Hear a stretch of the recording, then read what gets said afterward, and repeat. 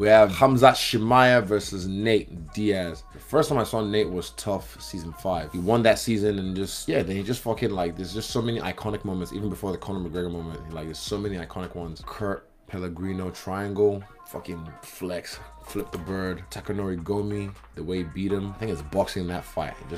He always had a wide stance as well, like real, maybe just to bring himself down to those guys' level. The way he boxed him up and then guillotined him. That second Gray Maynard fight, that might be my favorite Nate Diaz fight. Gray is like pretty much knocked out on the fence. Do you remember the fight? I think you're right. He was like knocked out on the fence and he was, what?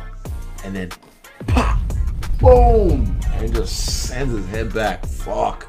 That shit was gangster. Without Conor, Nate wouldn't be as big as he is now. Conor put him on. Without putting them on, you know, they fought and then they had a platform, blah blah blah blah blah. Yeah, that was his moment, man. He stepped in there on short notice and then did what he did, and then from there he's had 4 fights since. So you have to look at the body of work, just bodies after bodies, win, lose or draw. Fuck, it was always a brawl. Khamzat Chimaev, now him, he's always barking. The thing is, you know, after every fight, because he wants to fight everyone. I kill everybody. I kill it. When did I first see him fight? Would have been, he knocked out that middleweight. Yeah, that was the first time I seen Khamzat fight. The one that made me impressed was the Leech fight, because Khamzat just mauled him, picked him up, put him in front of Dana, and then choked him out, put him to sleep. And I've never seen anyone do that to Leech before. But yeah, people still doubted. And we're like, oh, you know, Whitley fights top competition. And then he goes to fight Gilbert Burns. Big jumping competition. This is what made me like him, because when he got dinged, you know, certain people, I've done to people where like you know they're unbeaten, they feel like they can do this to this and that, blah blah blah, no one can beat me, blah, blah, blah. And then when they get hit with adversity, they fold. You know, their psyche wasn't as strong.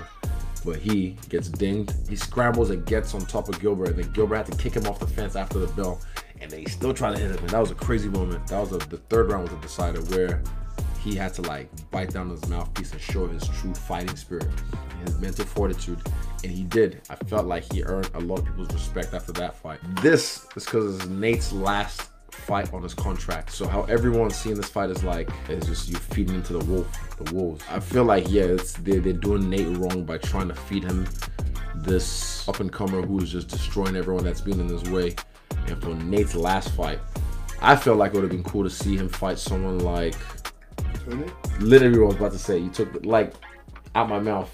On the same card, I was about to say Tony Ferguson. That would have been a good last fight. But with Nate, Conor McGregor, that was one of the biggest time he shocked the world.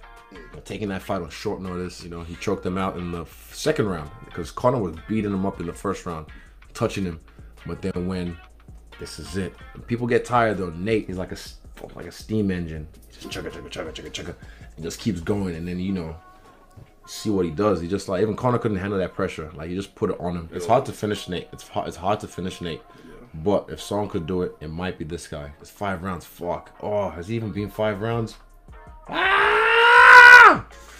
It's just got interesting. I didn't think about that. Like 3 rounds, round 4 and 5. This is where Nate starts to thrive, and Nate's tough. That's the thing, man. I'm telling you, Nate, he can last. Even the Leon fight, Leon was pinging him, and then out of nowhere in the last round, ping, and then hurt him. Then he points, and then from there, what did he do? He just put his foot on the gas and just drove recklessly with reckless abandon. Even at the end, when he just boom, all that shit, he still had all that energy. You know what I mean? In the 5th round, after getting his ass beat, I'm just discovering, as I'm talking about it, I'm discovering new things about the fight or about the situation. I'm like, oh shit. But Chimaev, if he was gonna win, Chimaev's gonna win. I'm gonna say decision. If Nate's gonna win, I think Nate's gonna win. He's gonna finish him later on.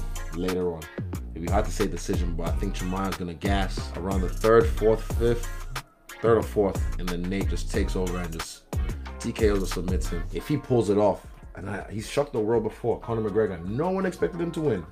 Even back then, I didn't expect him to win. Conor was on fire. Well, that's my opinion.